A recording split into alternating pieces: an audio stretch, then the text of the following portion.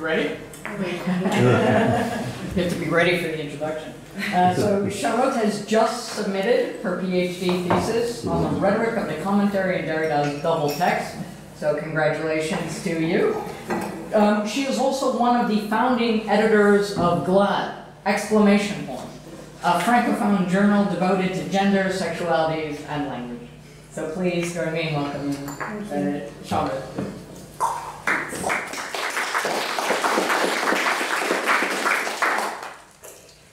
As many critics have noted, while Kofman refers abundantly to Derrida, Sarah Kofman, as a corpus and as a proper name, is not as visible as one could expect in the Jeanette Michaud, in the book she recently published with Isabelle Lerme, looked back on this ode to symmetry. Commenting on plusieurs absences notoires du côté de Derrida, qui ne rappellent pas les travaux de Kofman aussi souvent qu'on aurait pu s'y attendre, she points to many of the research questions the two philosophers have in common. La femme, le babélisme des langues et la traduction, la représentation et l'imitation, la métaphore, l'écriture autobiographique. Jeanette Michaud lists several examples of Derrida's odd silences regarding Kofman's work. So she just reminded you of them, but I'm going to read it again. Aporie does not refer to comment s'en sortir. Qu'est-ce qu'une traduction relevante does not cite conversion, pardon. And after Duncan Large's paper yesterday, Jeanette Michaud formulated the hypothesis that actually Derrida, far from just ignoring Kofman's work, is reiterating his own, he's reiterating Kofman's reading of Le Marchand de Venise by not drawing attention to Jessica's conversion. And finally, Un verre à soi, that comments on Freud's conference on femininity, but does not acknowledge Kofman's extensive commentary of it in Freud et l'énigme de la femme, nor does it refer to Kofman's analysis of Derrida's work in Lecture de Derrida. When Sarah Kofman's work actually appears in Derrida's text, the reconnaissance de dette is never straightforward, always oblique, as Penelope Deutscher has brilliantly shown, and here I take the liberty to refer to a great article on this question. Lastly, we cannot ignore Derrida's homage to Kofman. As you all know now, this text remains untitled. This is surprising, given Derrida's obsession with proper names, and here we can think of Signé-Ponge, of Acheter pour la vie with Hélène Sixou, or again of Demeure Maurice Blanchot, Le Toucher Jean-Luc Nancy, Chibolette pour Paul Celan, Mémoire pour Paul Demont. So for all these reasons, I've considered that Sarah Kofman, as a cited corpus and as a readable, decipherable proper name, was missing from Derrida's text. Now, here is my hypothesis, that Sarah Kofman is missing from Derrida's work, just like woman is missing from it. I thus propose to articulate the erasure of Sarah Kofman to the erasure of woman in Derrida's text. My argument is threefold. First, I'll argue that Derrida's instrumental use of woman leads to its erasure. Then I'll show that even when Derrida actually addresses women, like in Époux, for example, the reference to woman functions at the level of style and never at the level of ethos, if not of reference. And thirdly, I'll try to show that Derrida characterizes Kofman as a Derridian woman. So first, I'll be looking into an old case disputed by feminist critics in the 80s, among which Christy MacDonald, Camus, and Spivak. Derrida's use of words related to a woman's body in order to coin his undecidables, use that I characterize as erasing their feminine source, woman. Derrida explicitly conceives writing as a feminine technique. In Glas, he writes « Le texte est la toison d'or, objet précieux détaché par une sorte de scalp. L'écriture reste pudique parce qu'elle est prise dans une toison. » À propos de pudeur, de tressage, de tissage et de feutrage, Freud propose un modèle naturel à la technique féminine du texte. Les poils, qui dissimulent les organes génitaux, et sur toucher la femme, le manque de pénis. In his lecture on femininity, Freud tells how women invented weaving from a natural model, their pubic hairs covering the absence of penis. Je vous éviterai mon accent allemand, donc je lirai la traduction de Anne Berman que Derrida utilise. La pudeur, vertu qui passe pour être spécifiquement féminine et qui est en réalité bien plus conventionnelle qu'on pourrait croire, a eu pour but primitif, croyons-nous, de dissimuler la défectuosité des organes génitaux. Nous n'avons garde d'oublier que plus tard, elle a assumé d'autres fonctions encore. On pense que les femmes n'ont que faiblement contribué aux découvertes et aux inventions de l'histoire de la civilisation. Peut-être ont-elles cependant trouvé une technique, celle du tissage, du tressage. S'il en est vraiment ainsi, on est tenté de deviner le motif inconscient de cette invention. La nature elle-même aurait fourni le modèle d'une semblable copie en faisant pousser sur les organes génitaux les poils qui les masquent. Le progrès qui restait à faire était d'enlacer les fibres plantées dans la peau et qui ne formaient qu'une sorte de feutrage. Si vous qualifiez cette idée de fantaisiste, si vous pensez qu'en attribuant tant d'importance au rôle que joue dans la formation de la féminité le nombre de pénis, je suis la proie d'une idée fixe, et alors je reste désarmée. What do I draw from this?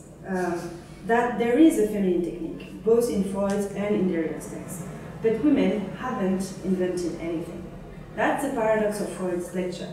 When women finally seem to be given some credit, they invented one thing, they are in fact erased. What credit is there to invent something that already had a natural model? Moreover, it is a lack of penis that gave women the momentum needed to invent weaving. Women were then doubly taught by nature and meant by nature to invent weaving. Another way of saying that they did not invent anything, but just fulfilled their own biological destiny. When Derrida mentions this technique féminine, then, we can wonder whether the adjective refers to an active or to a passive role. Is a technique feminine because women invented it, or just because it's been invented by nature through the weaving of feminine body hair? We find again our feminine technique in another of Freud's texts, heavily commented on by Derrida and Glas, fetishism. In this short article, Freud explains how the fetish is an ersatz for the penis the child thought the mother had, discovered she did not, and does not want to relinquish. First striking parallel with the lecture on femininity, women's lack of penis is awfully productive. It pushed women to invent weaving, and now it pushes the fetishists to create a penis substitute. What most interests Derrida in Freud's text resides in the analysis of a few very refined cases, les cas très raffinés, in which, je cite Derrida, la structure, la construction du fétiche repose à la fois sur le déni et sur l'affirmation, l'assertion ou l'assomption de la castration. Here is Freud's text cited in Glas. Dans des cas très raffinés, c'est dans la construction même du fétiche, aussi bien le déni que l'affirmation de la castration ont trouvé accès. C'était le cas pour un homme dont le fétiche était une gaine pubienne qu'il pouvait aussi porter comme slip de bain. Cette pièce vestimentaire cachait absolument les organes génitaux et donc la différence entre les organes génitaux. Selon les documents d'analyse, cela signifiait aussi bien que la femme était châtrée ou qu'elle n'était pas châtrée, et cela permettait de surcroît de supposer la castration de l'homme, car toutes ces possibilités pouvaient parfaitement, là j'écoute, se dissimuler derrière la gaine, dont l'ébauche était la feuille de vigne ou une statue vivant l'enfance. Un tel fétiche, doublement noué à des contraires, est naturellement particulièrement solide. Second striking echo between femininity and fetishism, the girdle.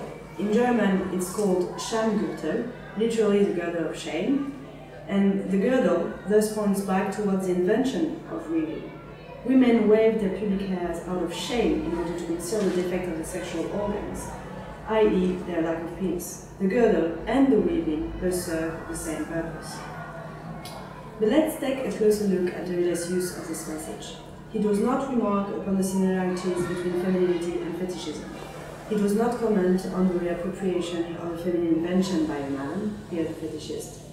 Instead, it draws attention to the fetish as something built up from two opposites, denial and affirmation of the mother's castration. In the end, Freud's text allows him to lay the groundwork to build the undecidables. The feminine fleece won't signal the place of the mother's castration, nor the place of the mother's phallus, but rather the place of the indecidability of the sexes. We can read the indecidable logic elaborated from Freud's text on fetishism in Glas, already at work in Derrida's commentary on Mallarmé in La Double Séance. This is where he develops the quasi-concept of hymen, which I'd like to look at now.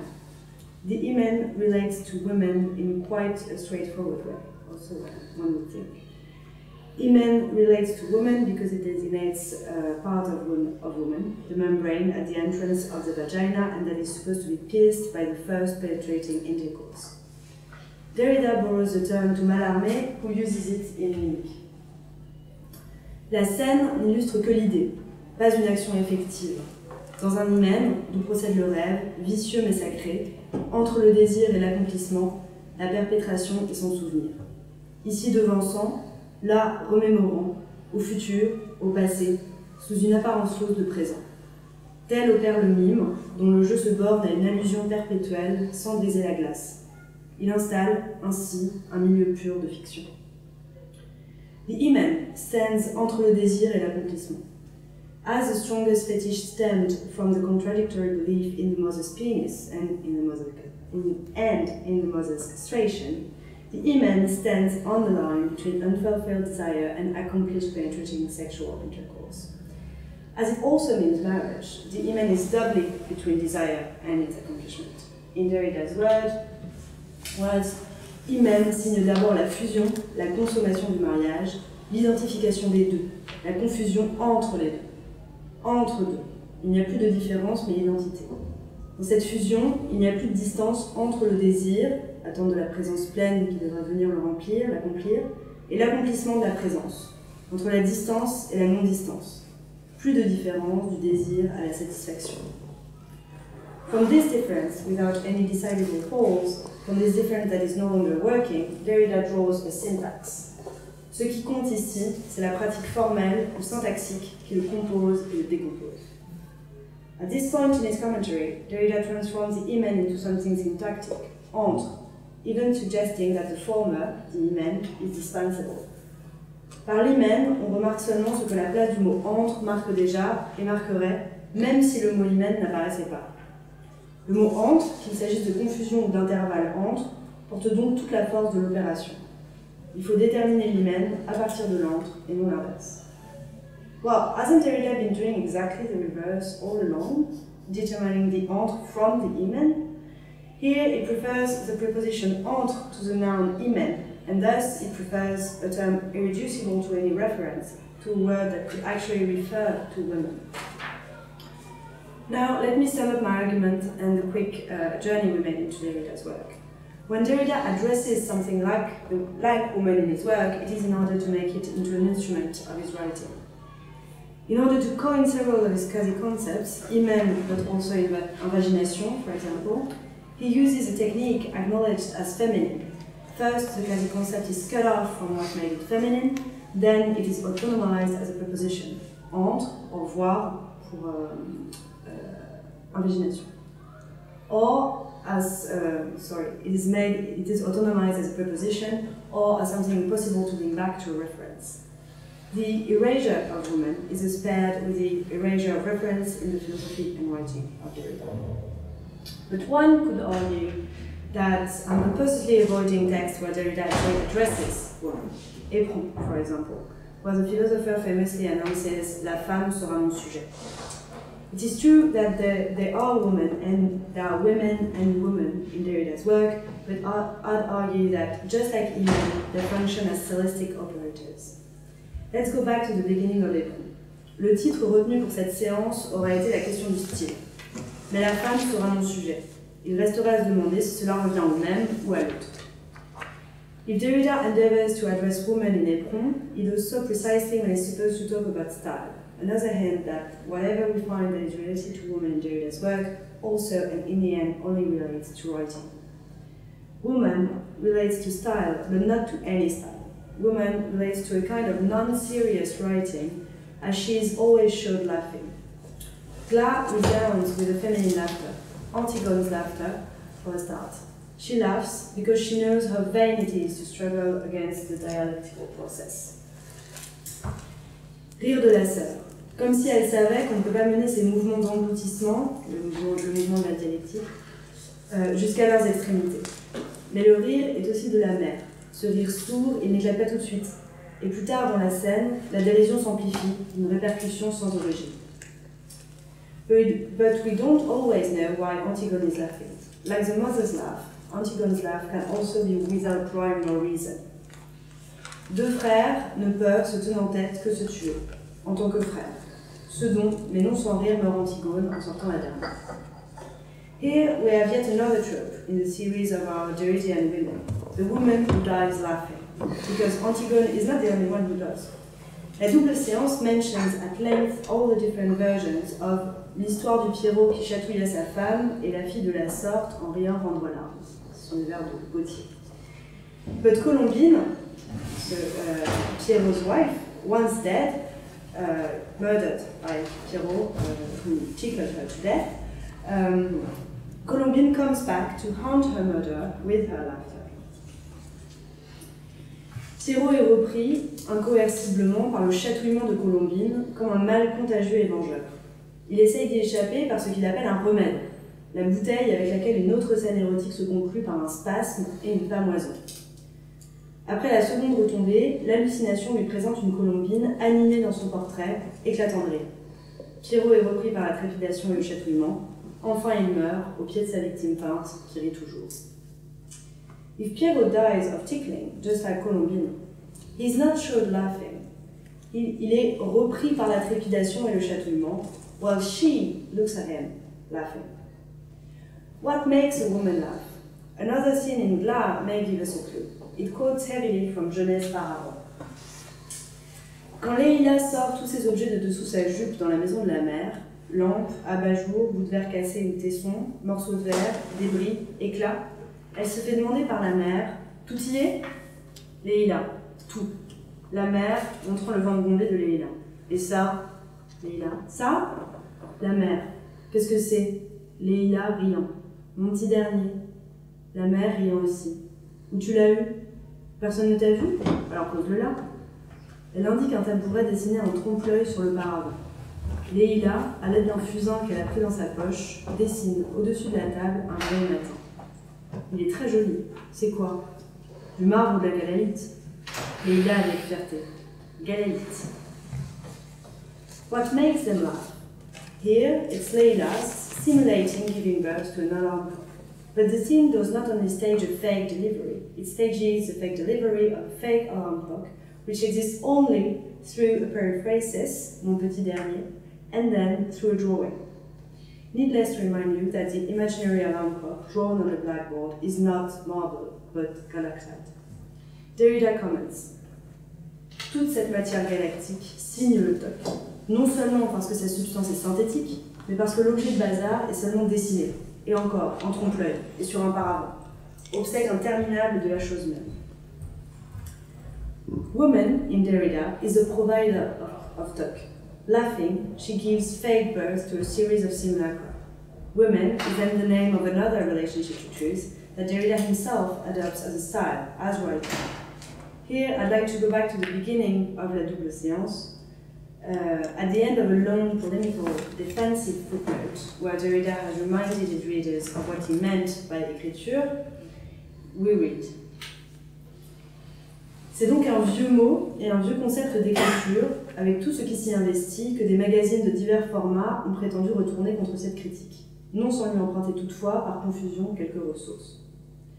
Ces réactions sont évidemment symptomatiques et elles répondent à un type. Freud raconte qu'au moment où il avait du mal à faire admettre la possibilité d'une hystérie masculine, il rencontra, parmi ses résistances primaires où ne se révèle pas seulement la sottise de la culture, celle d'un chirurgien qui lui dit expressément ceci. « Mais mon cher collègue, comment pouvez-vous dire de telles absurdités ? Hystérone veut donc dire utérus ? Comment un homme peut-il être hystérique ?» L'exemple n'est pas insignifiant, mais on pourrait en citer d'autres. On a régulièrement opposé la prétendue origine d'un concept ou l'étymologie imaginaire d'un mot au processus de leur transformation, sans voir qu'on maniait alors le signe vulgaire le plus surchargé d'histoire et de motivation inconsciente. Cette note, cette référence, le choix de cet exemple ne sont là que pour annoncer un certain déplacé du langage. Nous sommes ainsi introduits à ce qui est supposé se tenir derrière lui-même, l'hystère, ou stérou, qui ne s'expose que par transfert et simulacre, par mimique. This passage demands several remarks. First, as Derrida himself notes in these lines, l'exemple n'est pas insignifiant. Far from it.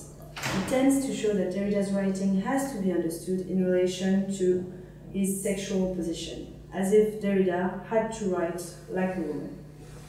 Secondly, we have here the confirmation that Derrida and all womanly things in Derrida are second-handed.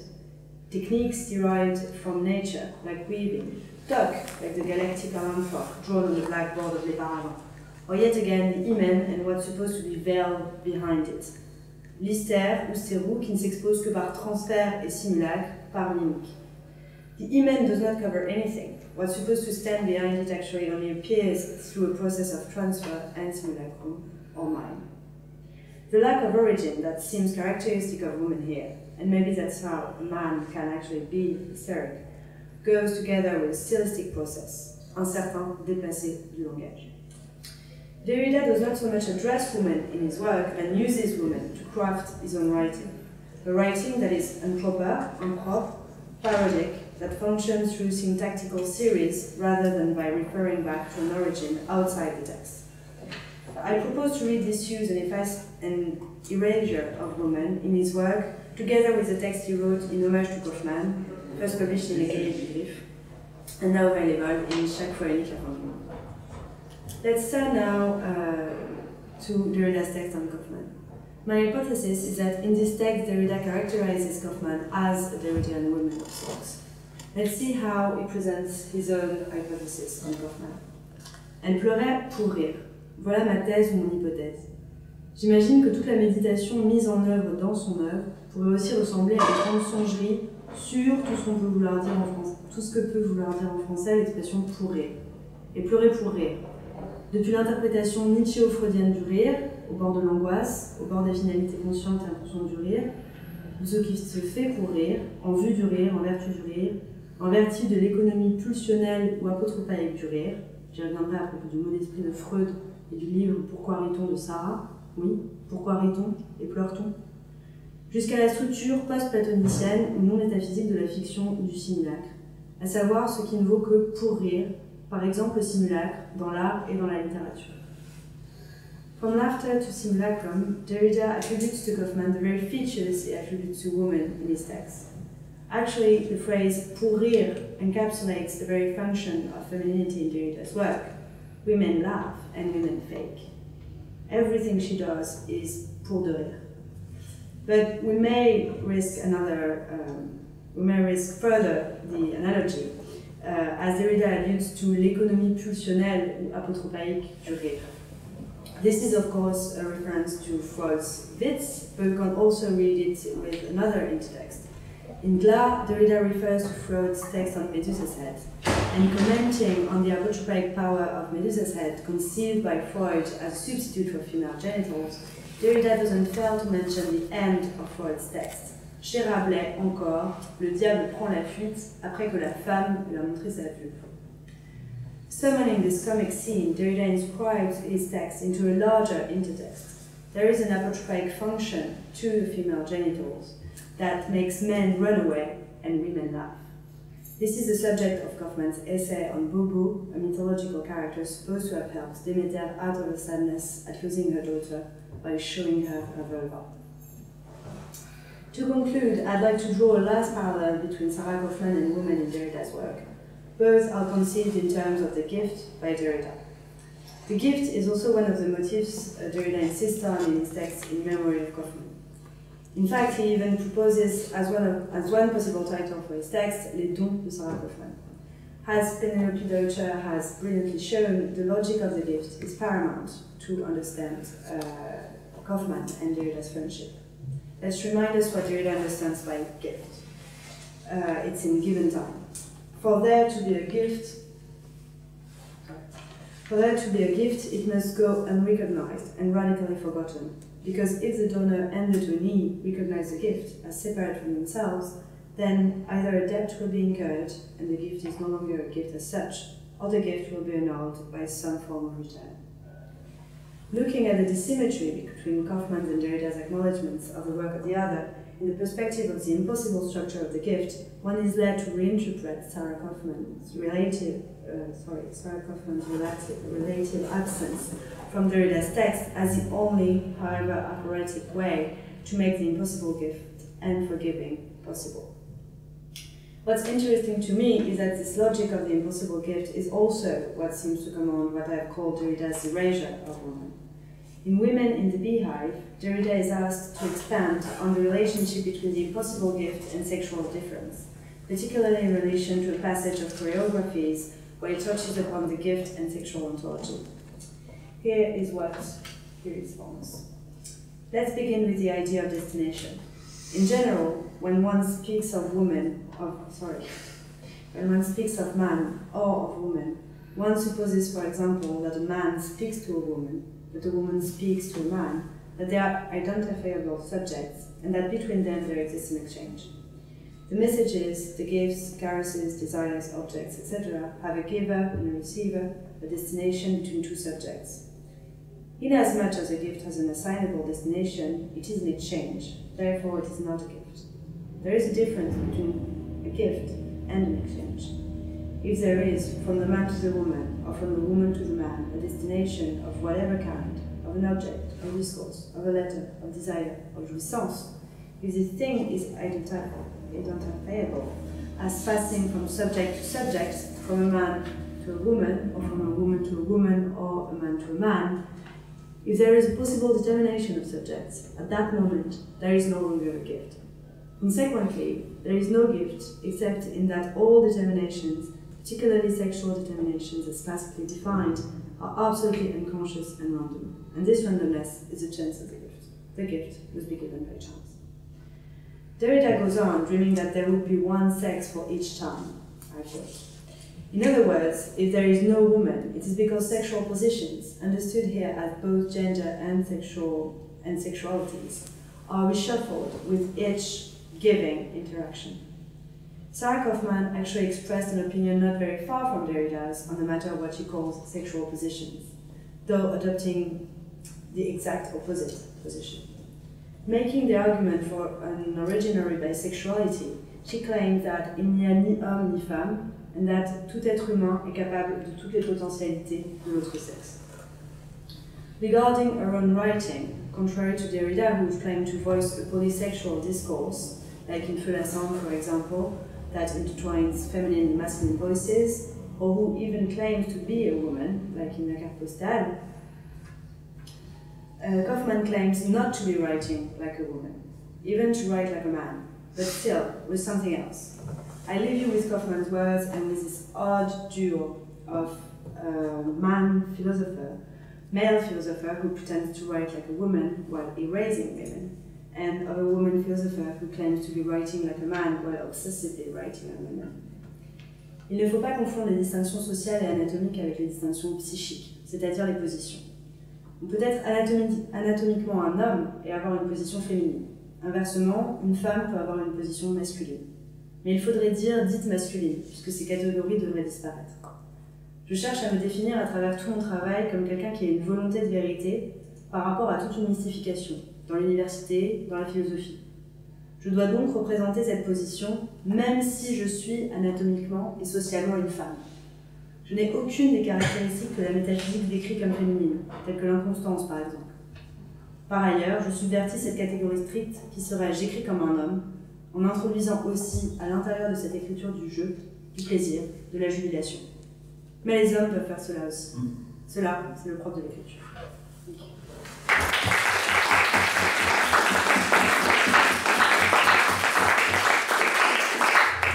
Our second speaker this afternoon is Peter de Grave, who is Professor of Philosophy and Aesthetics at the University of Leuven.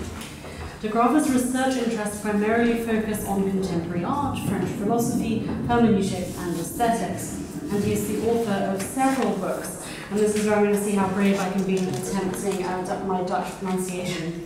A book on Friedrich Nietzsche, which is Chaos and Verwording from 2003, and Gilles Deleuze on Het Materialisme in 2011. He's also the co-editor of Jean-Luc Nancy, De Kunst van het Denken, 2007. With my apologies for that appalling pronunciation, but please join me in welcoming Peter de Grave. I've changed the title, and you're supposed to understand why in a few minutes. I'd like to join everyone in thanking John and Jacob for organizing this event. I am happy to be in the company of such eminent readers and writers and thinkers, so thank you for that. And I had also a personal reason to come here. As a matter of fact, Sarah Kofman was my first PhD supervisor back in those days, before I went on an athletic journey through Europe, which ultimately ended up in Strasbourg, thanks to her, because she showed me the way to work with Philippe Lacoue-Labarthe. So I came here to pay tribute, reconnaître ma dette. So this works like that. Autobiography seems to be a guideline in many recent interpretations of Sarah Kofman's work, and so allegedly a fundamental feature of her philosophy. I will try to argue somehow ex negativo that it is not. It, ça, is something else. I gave the alternative a name, autobiography. The other of biography and autobiography, or even of classical hermeneutics, if you like. I'll introduce you to this stranger later. For now, I can only say that autobiography is a concept designed to get to the far side of ontological methodology, although I don't have the faintest idea in what crater I might land or crash there. Autobiography is designed to sense or capture what I would call the having force of Kofman in philosophy. My aim is to reinforce those features. Autobiography and having force are intrinsically related. We know from her testimony that she didn't feel close to Heidegger. Quote, his text doesn't transform me. I like to think that this aversion has something to do with Heidegger's relentless methodological research of ontological fundamentals, and that this area, its purity, its seriousness, its monotony, was strange to Kofman. What was her area? That's the beyond I'm referring to, our far side and alibi.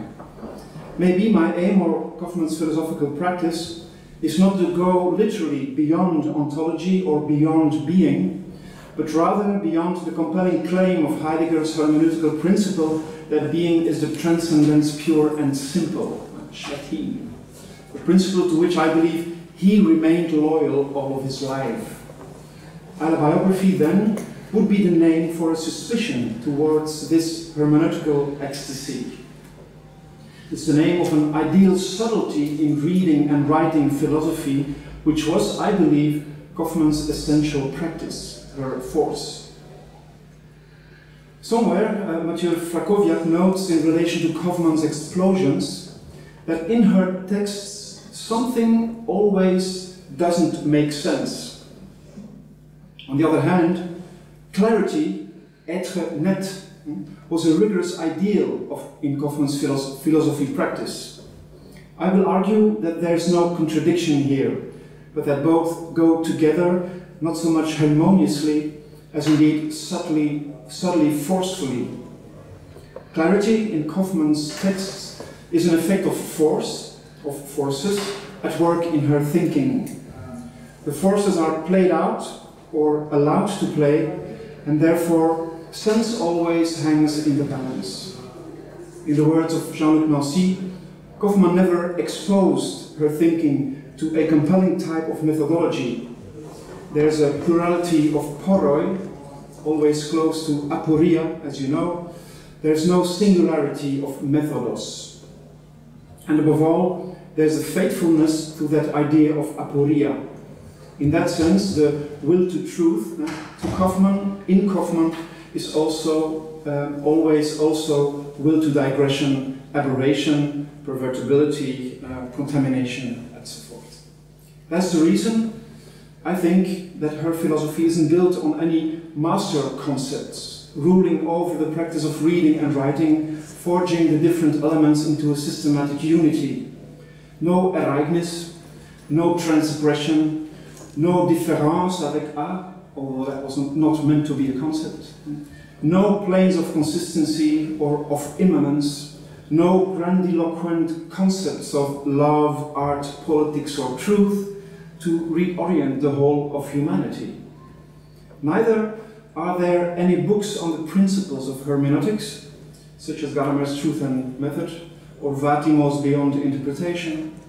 She did not seem to bother to advance principles of that sort in, say, programmatic texts, as you could eventually qualify a number of books and essays by Derrida, Nancy, and many others.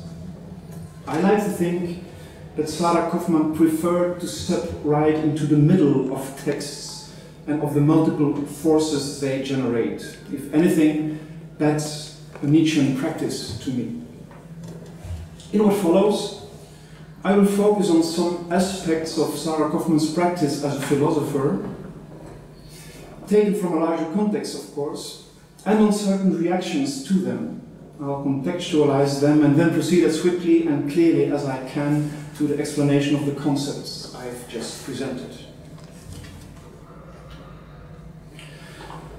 In a long and affectionate letter to Derrida on October 1st, 1979, Kofman wrote, I quote, the book, "One can displace and overthrow everything. One can say each other everything. Not anything, n'importe quoi, but everything, too." Kofman is writing to Derrida because she wants to tell him the story of her reading excerpts of the section's envoys of his book, The Postcard. Section where Derrida, as you know, comes back once again to the philosophical topic of writing in Plato. I quote, "In the middle of the night," Kofman writes, "I wake up and invent meanings that you might not have imagined, que tu n'aurais pas imaginé." End of quote. I think it's marvelous somehow. Derrida, having already published La Pharmacie de Platon more than 10 years before, is now coming back to the same theme in The Postcard, which takes in numerous pages, and here is Sarah Kofman assuring him that not yet everything has been imagined. So, as for Plato, for Kofman as well, the dream isn't just a dream, a sequence of involuntary images, it's the force of dreaming. As far as dreaming is concerned, she is fully awake, and I could add already at this point, like maybe no one around her. Kofman's alleged will to truth, seeing clearly, être net, is in my opinion another name for something much deeper, what I call this having force in seeing, having force of seeing, which seems to be related somehow to the larger energy of dreaming.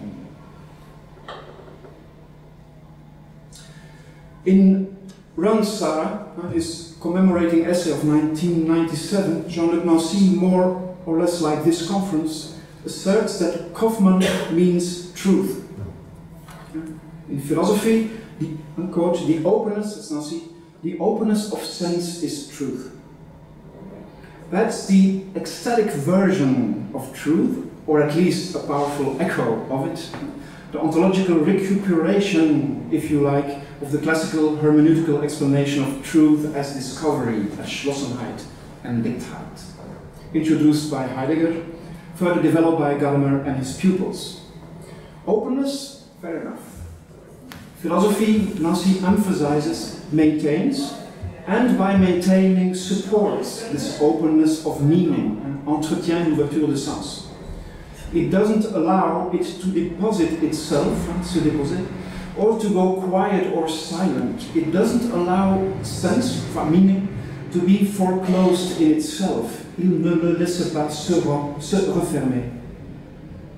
In Kofman's work, Nancy continues, the opening of sense, of meaning, being truth, is not at all a finality or teleology, finalité. In her multiple interpretations, and Nancy justly and beautifully describes them as, quote, ravishing, delightful, jubilant infinity, end of quote, there is no desire whatsoever for accomplishment, for the achieving of an ultimate goal. No, there's a much deeper, reculé, and much more severe, rigorous, sévère, truth at work here that goes by the name of necessity. That's Nancy. Once more, fair enough. I can follow. All this makes perfectly sense within the horizon of Nancy's thinking. Yet to me, necessity is not the deepest layer of Kofman's interpretation labor. It is force. And necessity without force is just an empty ontological box. The necessities one is up against only become vivid, if you like, through the forces you deploy or employ in life. S'imposant, se déposant, etc. Nancy's vernacular. Here, I would refer to Sartre, no less. Being in itself is nothing. You have to be, on a à être. As a young woman, Kofman read these words, as you all know, hidden under her bed using a flashlight. There is no necessity without a deeper force, encore plus reculé. At the end of the same paragraph, on deep and severe truth, Nancy cites the first page of Kofman's Pure Données, and I quote Nancy, quoting Kofman. You all know the quote. Maybe my numerous books have been obligatory sideways or crossroads, voie de traverse, for arriving at the story of that. Nancy centers this quote around the concepts of necessity and obligation. Then, finally, he asks, ça quoi? That what? And qui sera? Sera who? Those are key questions indeed. And I am today, I must say, not completely satisfied with the many answers in numerous texts following Nancy's I have read on the matter. It's important. Our practice of philosophy could depend on the answers we provide to the questions of what that was and who Sarah is. In the many portraits of her, dressed by friends and colleagues shortly after her death, and by plenty of scholars in the following years, we do get a pretty good idea of who Sarah was as a person. But who was she as a philosopher? Tracy? I don't mean to make a distinction, but to get them together. Who was she as a philosopher? That's a whole other story. Thanks to the portraits, we see the laughing, the tenacity, the worrying, the pain, the waywardness, the truthfulness, the acts of resistance, of protest, the passionate teaching. It's all there, in the variety, the necessary variety, one can say with Nancy, of a discovered life. We hear and see the signals of her infancy and childhood coming, among others, from Jean Morel. Jean Morel with his Enfance de Sarah, au pluriel, from Caroline Feiertag, dedicating about 1/3 of her biography to Sarah's juvenile years, or of course from Kofman herself, not only in Rue Ordonnaire, but also, for instance, in the letter to Derrida I've just quoted, where she writes to her distinguished friend, quote, I have loved it that you love yourself as a child. Tu t'aimes enfant. I think the French is stronger there. You love yourself as a child, and because you are such, I have always believed I could say you everything without offense, even when it's sometimes difficult talking to you. Si difficile de te parler. Me too, I am a child, and love to laugh, and love being loved. End of quote. A beautiful text by Françoise Armango introduces us to Kofman's existential polarity, a life always between a moderate and an immoderate taste for laughing, and, quote, the presentment of nearby wretchedness, distress, and détresse. And still Armango, an excess of physical sufferings, Armango continues, consisting of, quote, permanent pain as a consequence of a car accident, recurring fears of a cancer in spite of its successful removal by operation years earlier, excessive moral suffering, end of quote. Touching, Nancy would say. Yet, there are other texts evoking Kofman's distress, in life and work.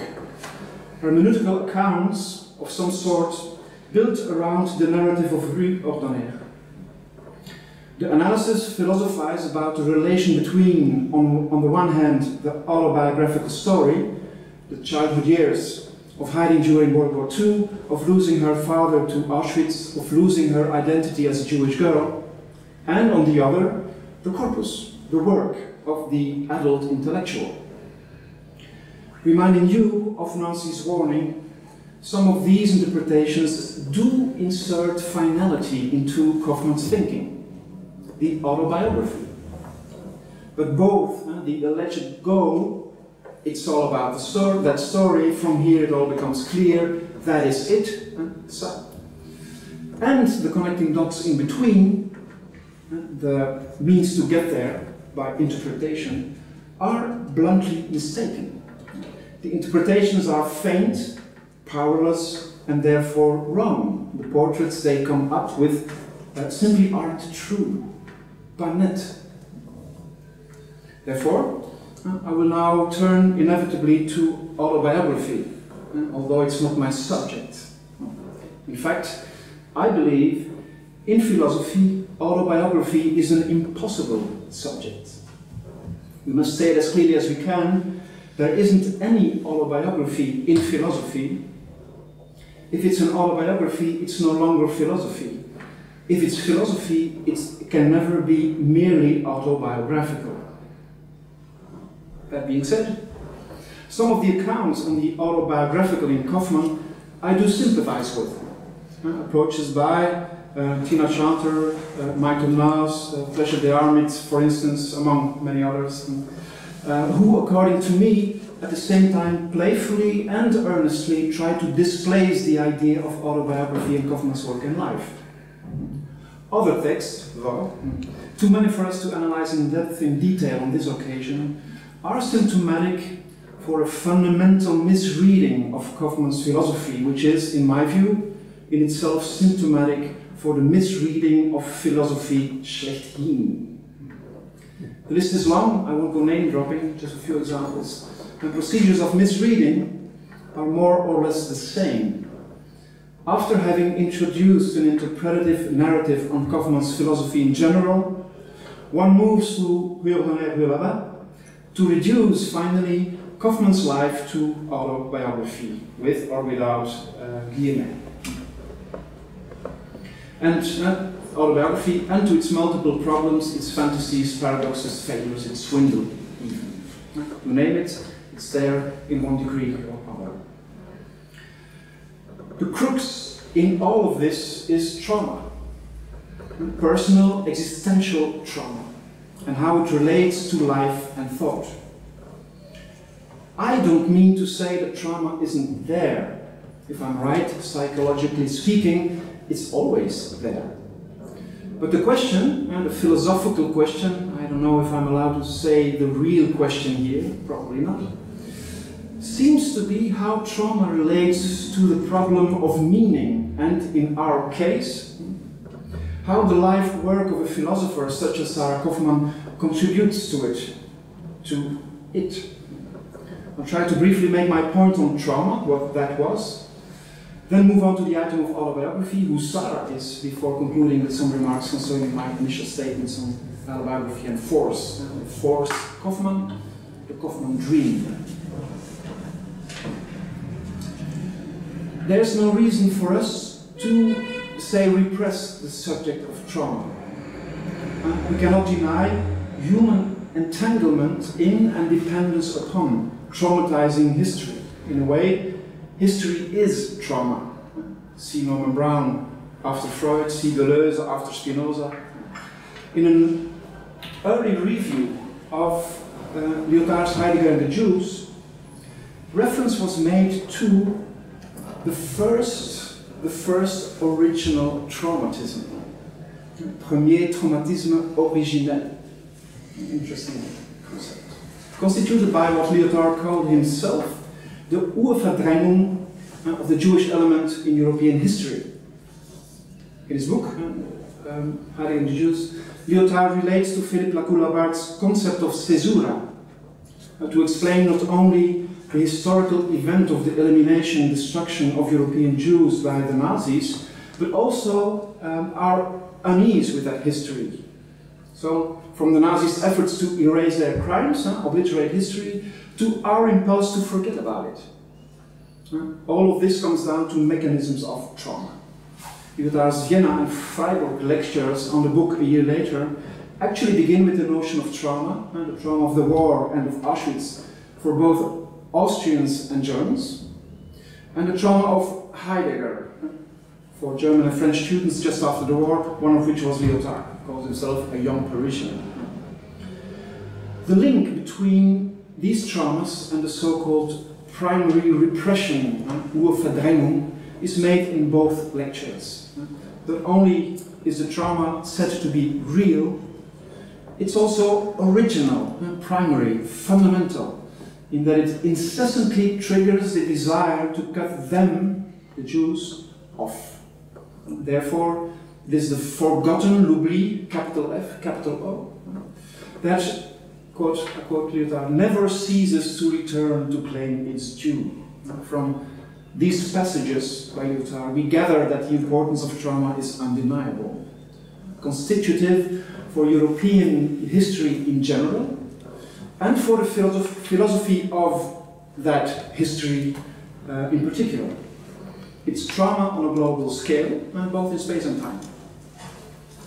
Looking at it from that angle, all of a sudden trauma becomes something huge, caused by the whole of European history, and at the same time the cause of history.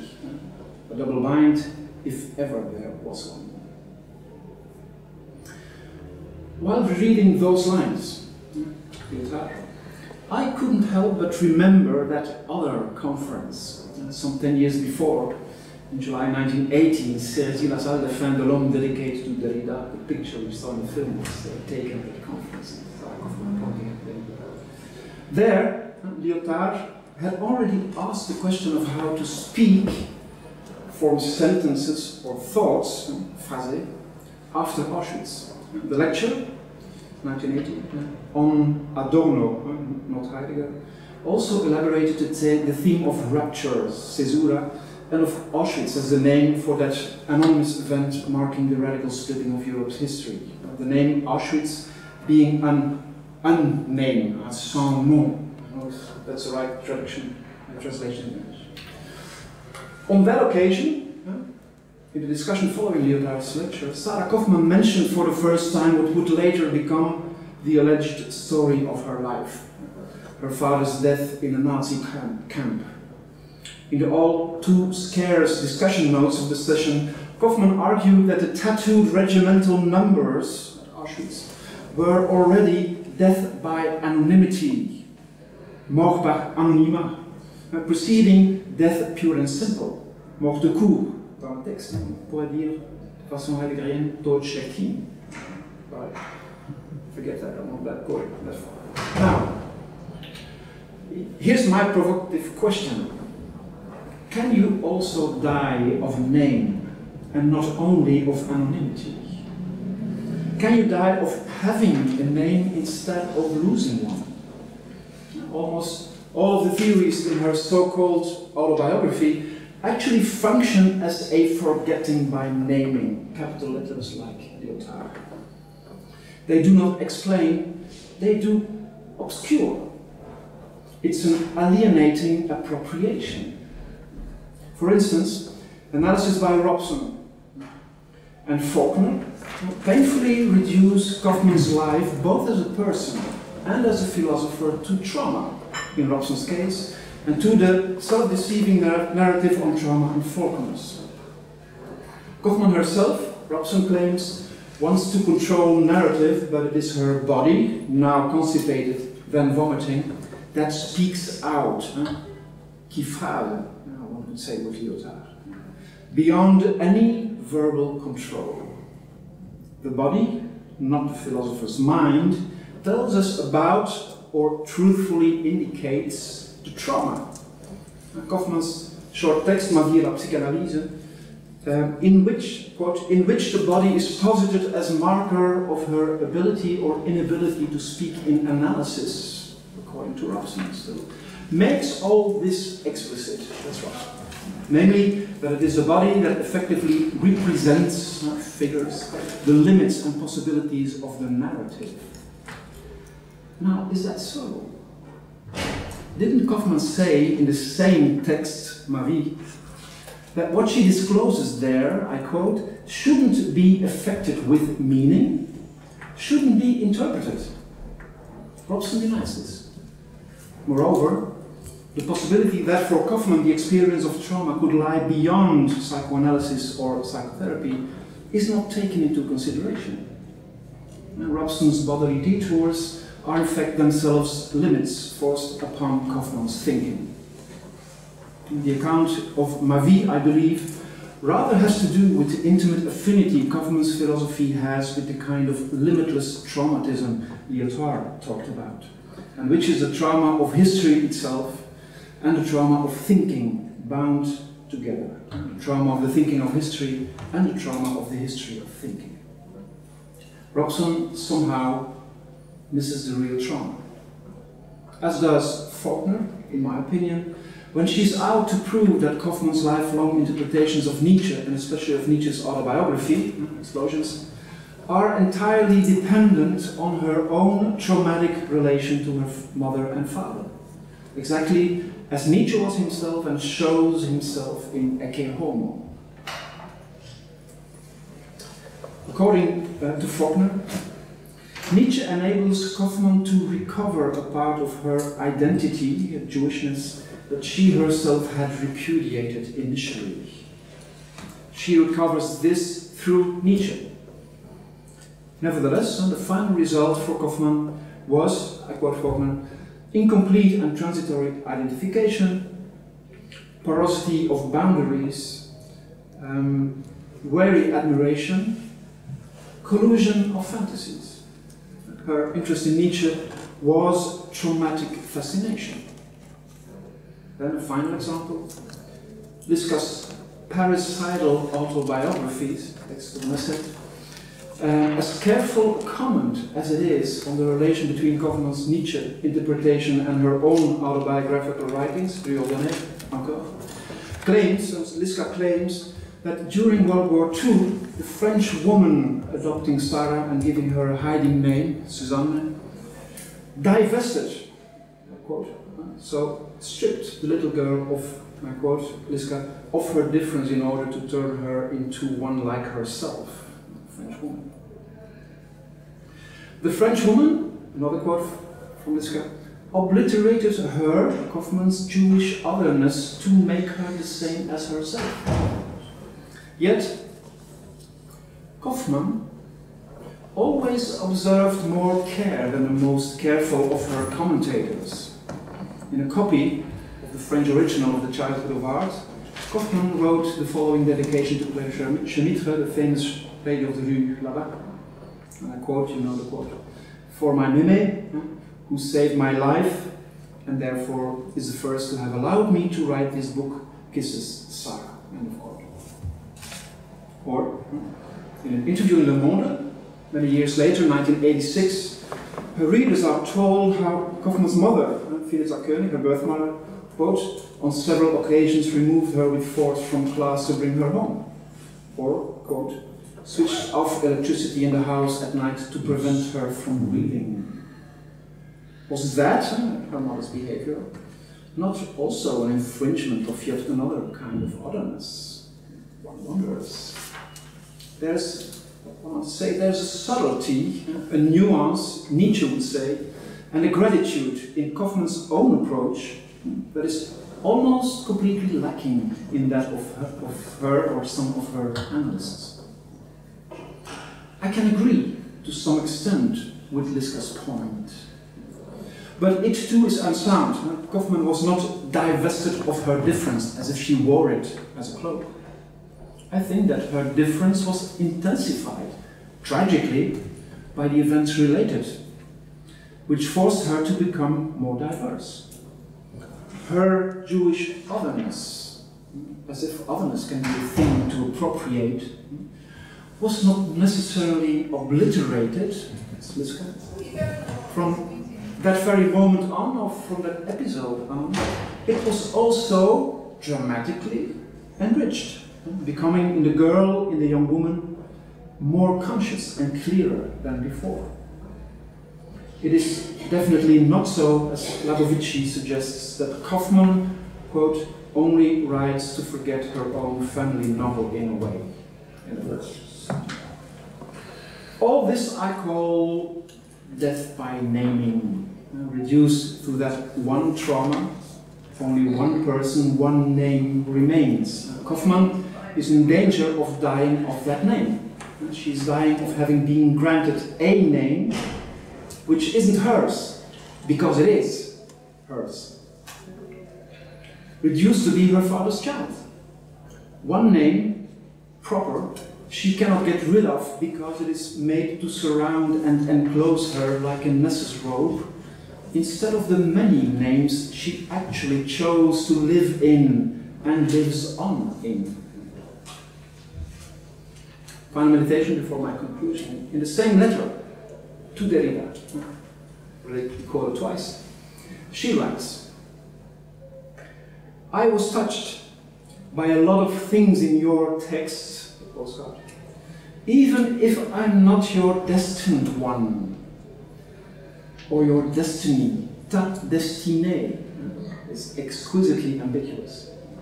Never even directly spoken to, never named, jamais nommé, as so many others are. She did recognize death by anonymity when she saw it.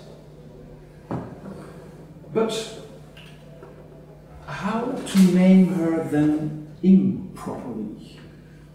My concluding remarks, to make them, I make just a little detour.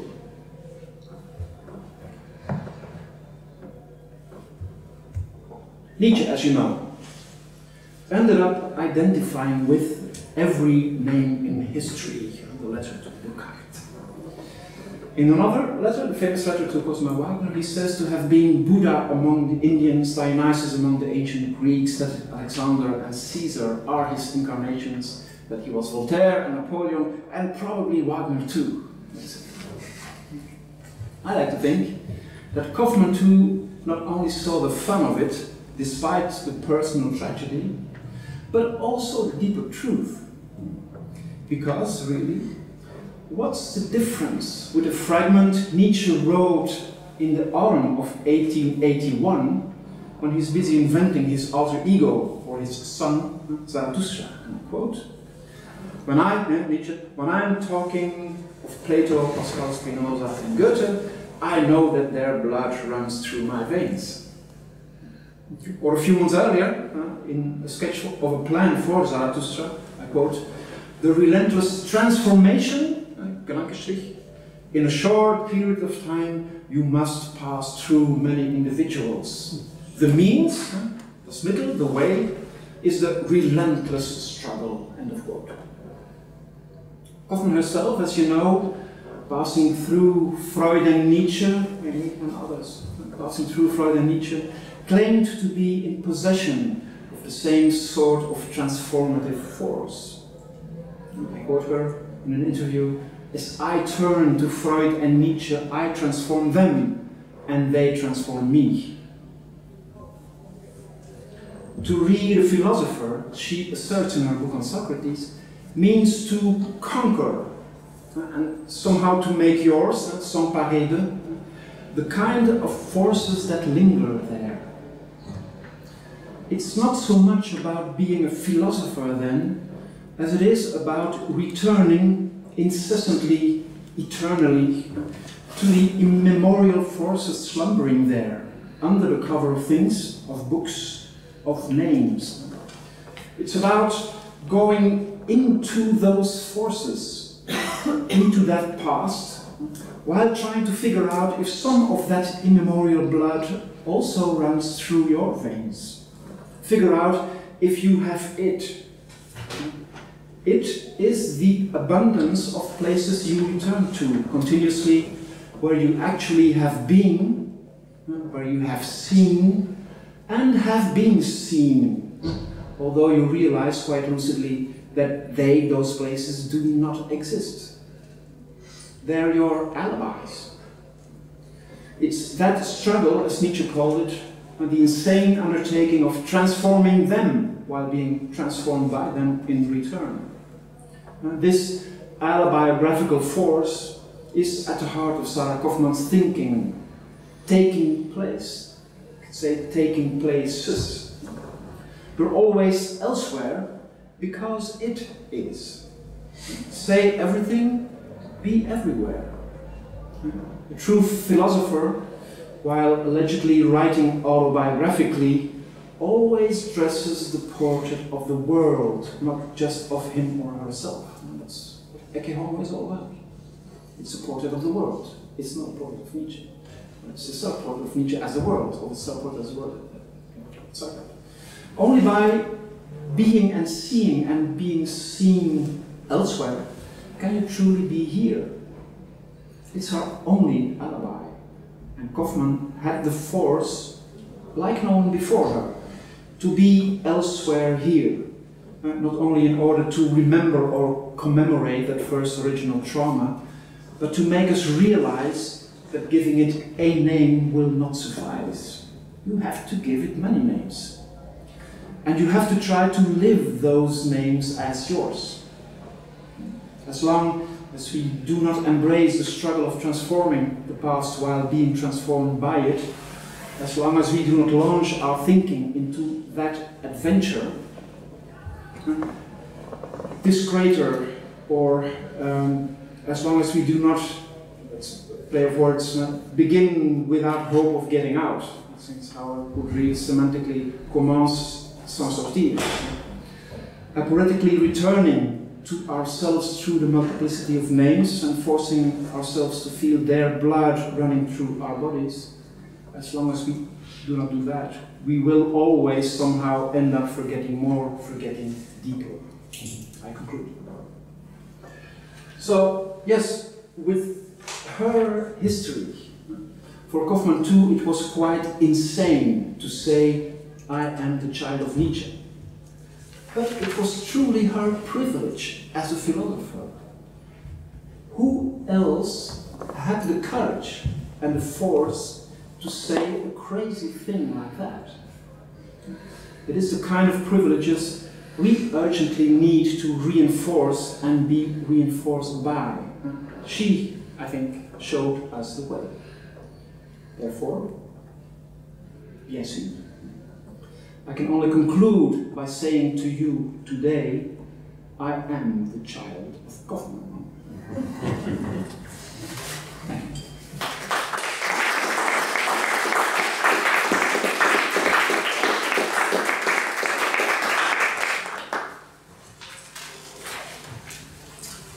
Thank you very much. So our final speaker is Giustino de Michele, and he is finishing up his PhD dissertation at Paris 8, and his dissertation is on the relation between the problem of animality and the motif of writing in Derrida's thought. And he has two recently published papers, one entitled Affirming a Weak Force, the Pious Vow of an Animal to Come, in the Oxford Literary Review, and the second one for the academic website Fabula, La déconstruction à l'étude de la zoosémiotique, cadre et champ de la peinture du singe. So please join me in welcoming Giustino. Thank you, Mel. And thank you, Jacob and Jean, for the organization. As everyone said, I add my remerciements, and so it's quite a responsibility to conclude after this conclusion, which was very conclusive.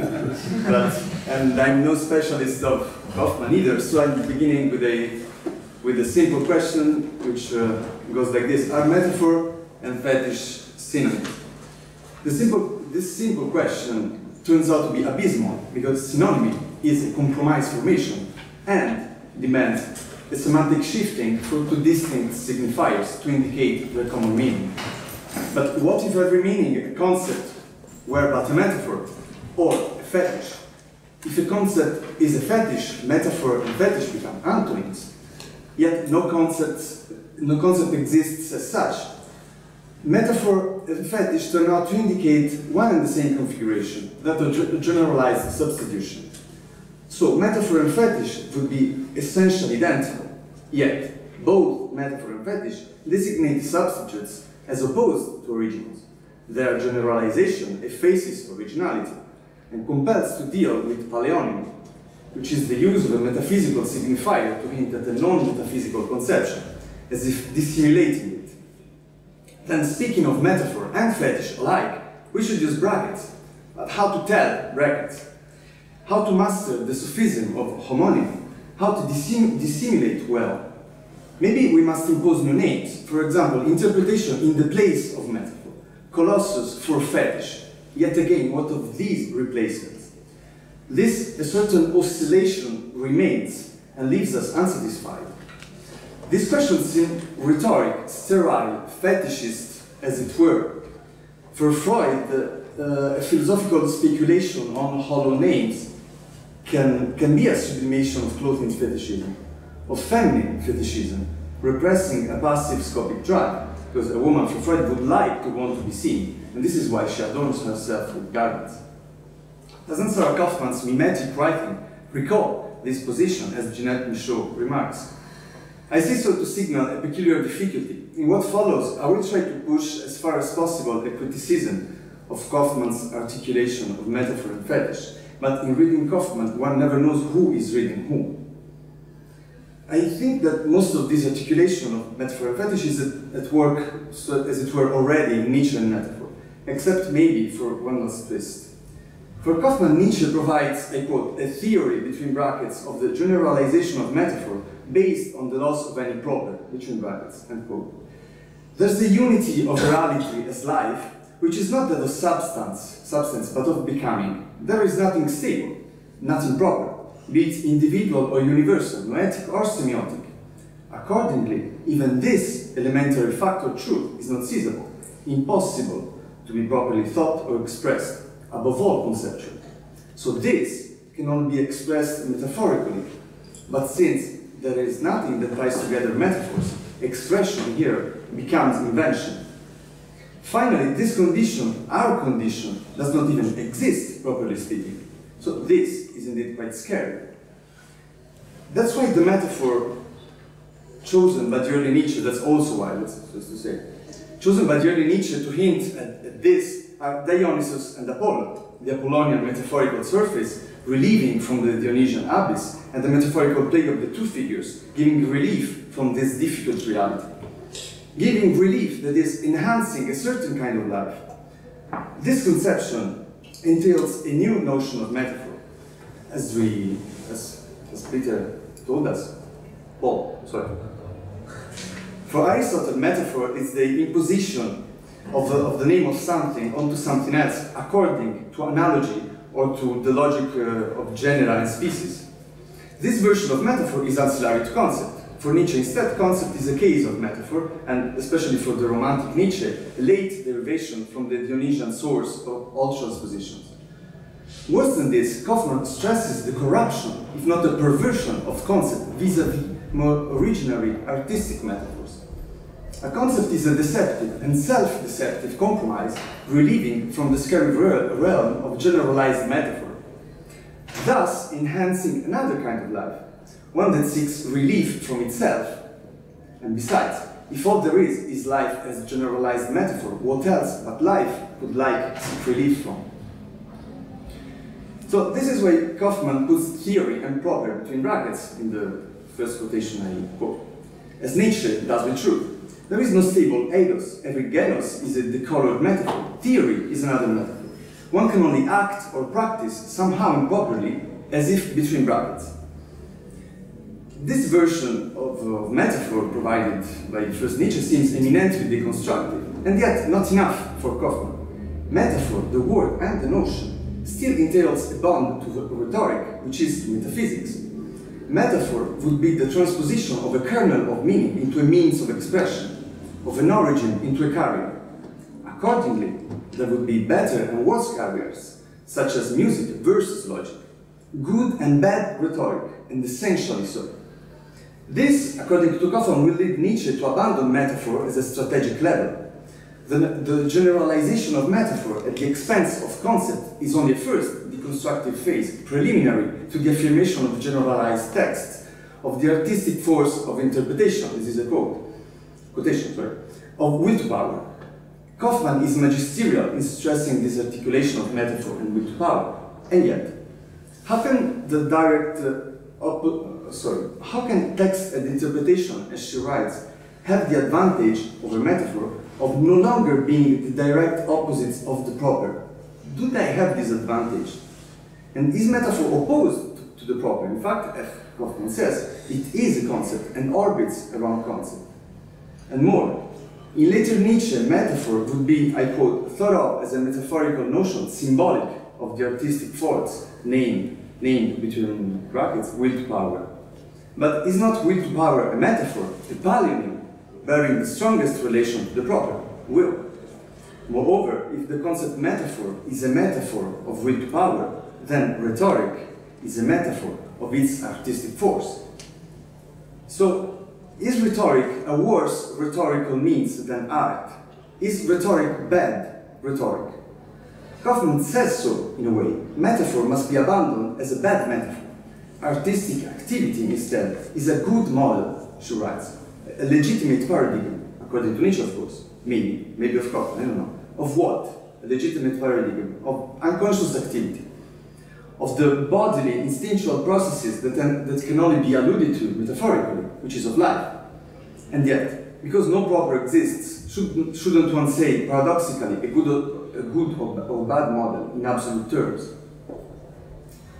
Kofman writes that for Nietzsche, body and soul are two mutually metaphorical systems, but also that a conscious activity, be it rhetoric or art, I quote, is but a detour and simplification of unconscious activity, quote again, without which it cannot be understood. Thus, metaphor, more conscious than art, is a worse model than art, which is, I quote, a prolongation of the work of unconscious activity. But its metaphor is also a worse model because it is less conscious or less honest. I quote, art is a legitimate paradigm of unconscious activity because it is but a particular case, the one that can give itself for what it is. End quote. So, some measure of good and bad operates here, be it contiguity, similarity, or maybe a sort of self-awareness.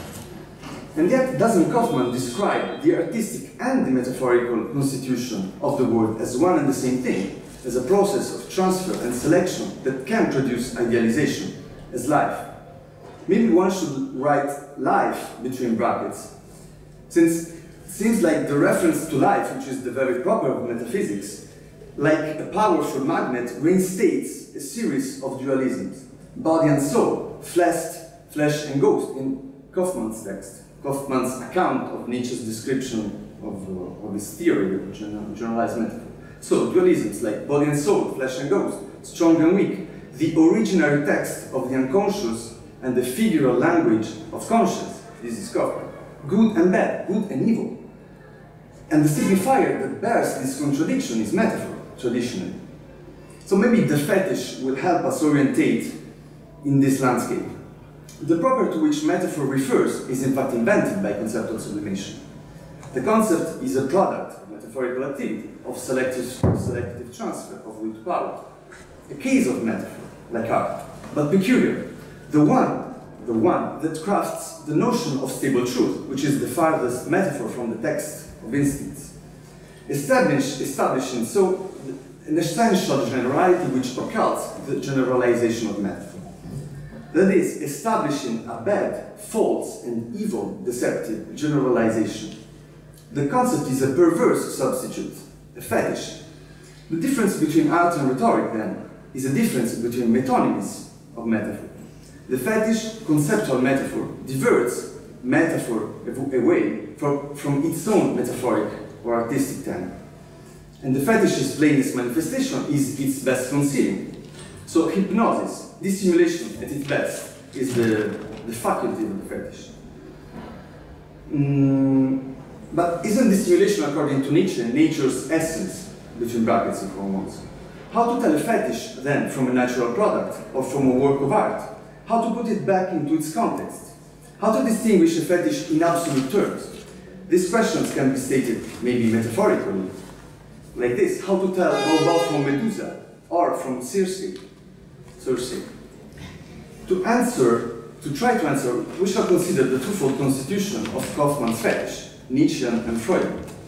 For Nietzsche, eine großes Fetischwesen, ein grossier Fetishisme, is responsible for the constitution of the language and word of metaphysics, by conjuring up first a substantial subject, one that has one will, second, a word of causal agents, attributing will to things, becoming idols, and third, attributing causality and unity to words and their meanings. So will, the word and the concept, is the main fetish of this animism. Yet, Kofman remarks, instead of Comte's fetishism, Nietzsche's is not a closed phase, a past. It's an immanent structure of sublimation, propelled by active forgetfulness. A past right here and now, and already ahead in the future. Fetishization, this raidissement et durcissement of metaphors. This is a translation by Kofman of the passage by the question by Nietzsche. So fetishization aims at forgetting Genesis by erecting a phantomatic phallus as the supposed origin of any becoming. As formalized in camera obscura, genetic reversal plus sublimating counterinvestment. This definition must rest on Freudian contribution, and I quote Kofman. The concept plays the role of the force of counterinvestment, which maintains the repression. It entails, beside the original forgetting, which is characteristic, as Kofman says, of every metaphorical activity, a secondary repression. Repressing, that is, giving relief from the realm of metaphor and becoming, the concept establishes the ghostly kingdom of identity. But stable identity is a mask, first of all for the metaphorical and oscillating constitution of the fetish. So a concept, above all, is an auto-referred, autopeon. This assemblage by Kofman is powerful, but something might be uneven. Maybe Kofman's fetish exposes and represses a contradiction between or a dualism between two layers of forgetfulness, primary and secondary. I quote Kofman: the metaphorical activity, always already forgotten, is repressed secondarily by means of a deliberate abandonment in favor of concept, science, logic, and quote. So the artistic or metaphoric activity of instincts always already entails forgetfulness. This is a structural necessity. And yet a secondary oubli comes to repress this primary one. This secondary layer is the one that carves the abyss, the gulf, as Kofman has it, between metaphor and concept. Its agent is metaphysics and religion, and its action is deliberate, as the quote says. So concepts or fetishes are not only bad, violent, and evil metaphor, but also deliberately so. This is perversion, and for Nietzsche, this is the perversion of the true priesthood. It's radical evil. But how can a fetish construction be deliberate? And most of all, how can metaphor in general, as art or as nature, be innocent? In other terms, can oubli not necessarily be oubli de l'oubli? Can dissimulation not be dissimulation of dissimulation? Is not nature a lady that has good reasons not to show or to not show her reasons, like Bobo and Circe alike? For Nietzsche, according to Nietzsche, from inorganic matter up, the transport of will to power necessarily entails repression and unification. So metaphor is always already secondary and forgetfulness active. If the goof is carved by secondary processes at the expense of primary ones, these had already been secondary and so on. So the goof is neither secondary nor cultural, but ineludible. Fetishization is a consequence of this necessity. That concept, if concept is still a metaphor, we agree, a metaphor is already a concept or a fetish. And moreover, only if a metaphor is a fetish, an unfaithful substitution in the realm of will to power, which is an interpretation, the articulation of rhetoric and will to power is possible. Even more so when one interpretation, such as Nietzsche's text of the eternal return and will to power, gives itself as an interpretation. Such affirmation is tragic because it affirms its contradictory status, scary and joyful, all-encompassing and fetish-like partial, truer than truth and miserably fake. And since this affirmation is not one of a kind, it's not unique, since each perspective absolutely singular is as such absolutely generic, it cannot but give way to the return of the repressed as well as to some event. This is maybe why eternal return and will to power can coincide. So, no goof is filled. It can only be relaunched. There's no coming back from the concept to metaphor, nor from the crucified to Dionysus. These polemics shall be endured, according to Nietzsche, propelled, trying to be faster and subtler, at once older and younger than any interpretation, dreaming to endure the return of everything, including the repressed. Even this spider, writes Nietzsche, speaking of eternal return. On the contrary, to me, it seems that the return of the origin might be what Kofman might be denying. The negation, which is structurally auto-referred, the negation of the negation, of course. For Kofman, the goof carved by metaphysics is filled by the generalization of metaphor, or at least she says that Nietzsche fills, or tries to fill, this goof with the generalization of metaphor. On the contrary, a concept, according to Kofman, cannot be the origin of metaphors. A concept is a metaphor of metaphor, but a metaphor cannot be the metaphor of a concept. This is possible only if a metaphor abides under the concept. I quote, though there is a path that leads from wakefulness to dream, no bridge, actually Nietzsche writes no regular way, leads from dream to the world of concepts. End quotation. How so? Isn't the concept precisely that bridge? A bridge cast over the castrating goof. And we might remark that in the same page where he deciphers the spider as the castrating mother, Freud deciphered the bridge as the symbol of the penis during the coitus. So cutting the bridge might be literally castrating the concept, which is the most metaphorical of metaphors, but not the least effective. It's the simple and hollow name. But if deconstruction needs the generalization of hollow names, paleonymy, how to deconstruct while castrating this economy? While castrating an abusive, catachrestic, as it were, inventive force. I quote Kofman quoting Nietzsche. Only as creators can we destroy it, exclamation mark. But let us also not forget that in the long run, it is enough to create new names and valuations and appearances of truth in order to create new things between brackets. End of quotation. So invention is dangerous. It produces hypostases, fetishes. This is maybe even tragic, but what else do we have? For Kofman, the nudity of Dionysus, or the gesture of Bobo, is, I quote, no, this is not a quotation, the last fetish that takes away all the fetishes. As if relieving from the concept that relieved from life. But if, just like life, only a fetish could relieve a fetish, would this relief, by Kofman, be assured? Is Bobo the fetish that carries out the castration of the bridge over the goof, or the haircut of Medusa?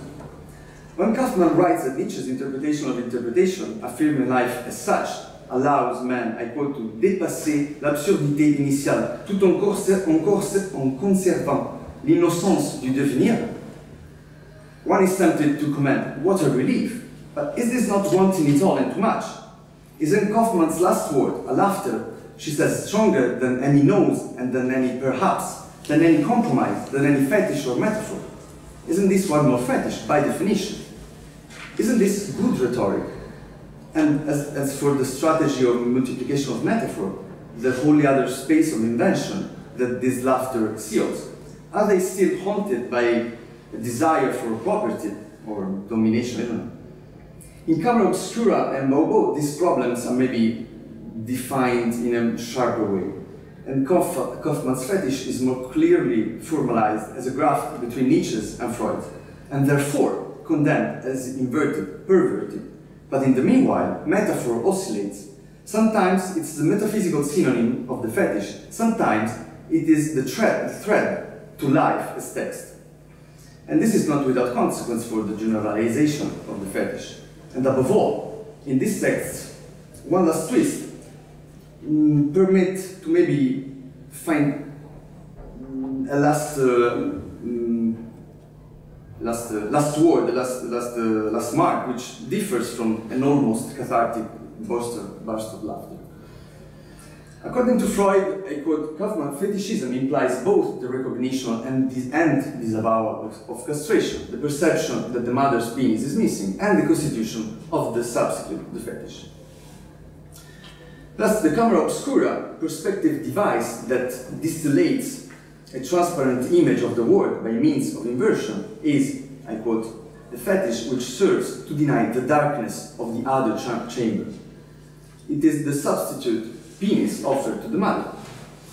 So it's fetish. What happens when, like Nietzsche, one generalizes perspectivism, which is camera obscura, which is fetish? Thanks to the providential synonymy of fetish and metaphor, the generalization of fetish becomes the first phase of deconstruction. This is coherent at the price of a certain sleeping, because in broader terms, our synonym of fetish, our palyonym, should have been concept. And the generalization of the fetish also is affirmed at the price, I think, of some inconsequence. I quote, the metaphor of the camera obscura has as a corollary that of inversion.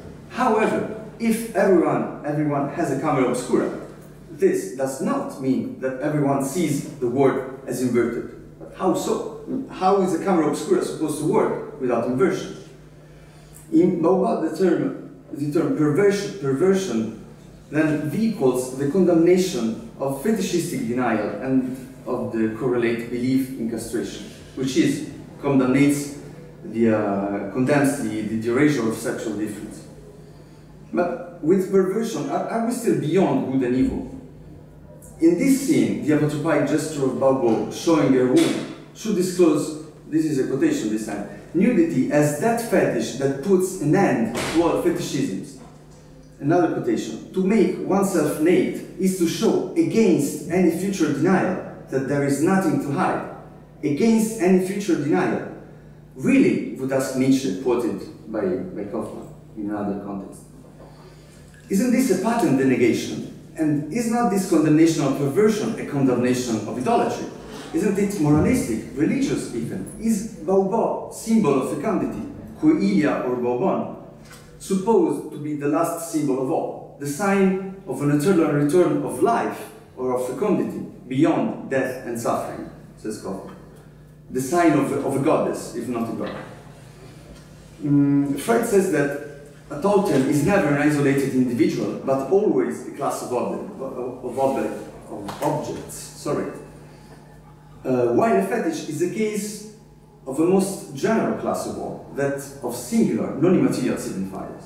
So our objection to Baobab being the last fetish, taking away all fetishisms, would be how not to relapse onto non-immaterial idiosyncrasies, how not to erect idols.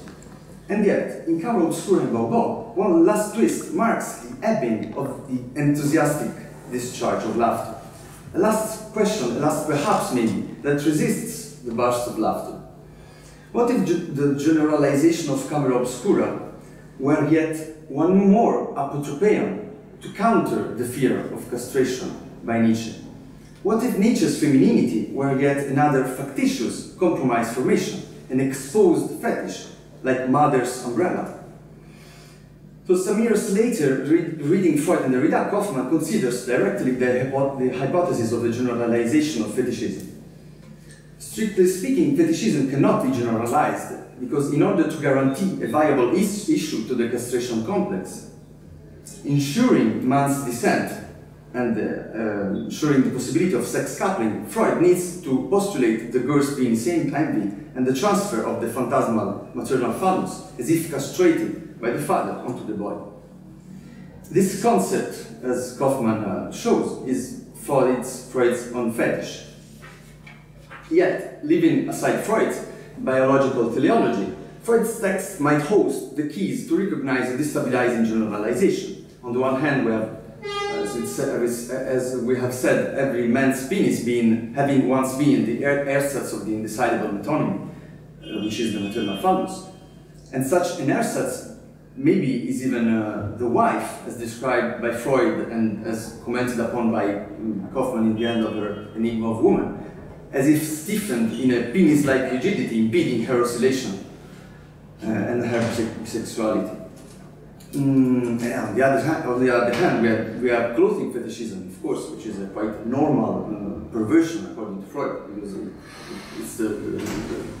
it's a fetishism that touches half of humanity. So it takes Derrida's forcing to recognize the generalization of the fetish. Yet, for Kofman, what is generalized is not the fetish as a compromise formation, but as undecidable. Compromise versus undecidable. Only the latter is the key that opens the metamorphic space of invention, which is the cradle, the origin space of literature. And where the laughter of a quasi-feminine resounds. Again, isn't this too relieving to be true? With Kofman, we shall ask, pourquoi c'est si mal d'être fétichiste? For Kofman, as for Freud, fetish seems to remain a compromise which is never fully satisfying. You always lose with the fetish. Yet you always win too. But the solution to our problem, the affirmation of a generalized substitution, could not be theoretical or programmatic. Rather, maybe symptomatic, to be looked for in facts, as it were, in the articulation of life and writing. In this sense, the opening of Rue Ordinaire Rue Là-bas is quite telling, because here Kofman evokes Father's pen, a defunct fetish tied together in Scotch tape, as what compels her to write, first in her mimetic fashion, and finally to produce her autobiography or her récit autobiographique. The exposure of this. But in this exposure, in these experiences of writing, what of a joyous space of invention, be it philosophical or literary? Does this affirmation, or such affirmation, propel itself beyond death and suffering? Can this laughter relieve in its nudity from all fetishism? I think this is open to question. Rather than making the intolerable tolerable, Kofman's exposition seems to render the tolerable intolerable again, to expose intolerability. Not maybe the intolerability of death, but of life and of the writing of life. Is this possible? What if one could not avoid, partially at least, to render the intolerable tolerable again? By idealization, by fetishization, by neutralization, by communication. And what if this were precisely intolerable, so much as to make up one's own death? It's quite obscene, I confess, as if searching for uncloaked truth, that I end on this note. Unless precisely a certain becoming legend or figure or fetish of death render this obscenity of mine tolerable. Isn't Kofman's case, just like Nietzsche's, a legend? That is, to me, an apologue. Kofman crafted such inscription in the other's apologue, inscripted by the other. An inscription which is doubly theatrical, knowing that suicide is impossible because death is a fetish, just like the will that would want to give it to itself. And because of the choice of the date, the birthday of Nietzsche, when he decided to invent his own life. Birthday, which was a festive recurrence, a national feast, to which Nietzsche owed his first names, those of Friedrich Wilhelm, like the King of Prussia, to whose late successor, the last German emperor, Nietzsche, Dionysus, and the crucified addressed their last declaration of war. Not so crazy, maybe, after all. Death is last apotropaion, is a proliferation of masks, almost a feast. So, should one laugh at it? Let's assume that one must, since according to the date, this is an affirmation of eternal return. Then how to laugh at it? If death on a fetish date were the last fetish that took away all the fetishes, it would be a comical laughter, a proper ending, after all. This would be good rhetoric, too intentionally good. So maybe one could try and laugh or smile at the preterintentional effects of this scene. What would this scene make tolerable, intolerably? Does this scene affirm survival in spite of all, fetish-like? And to conclude, I dare ask, is this scene a gigantic joke that one shall try to laugh at. Thank you.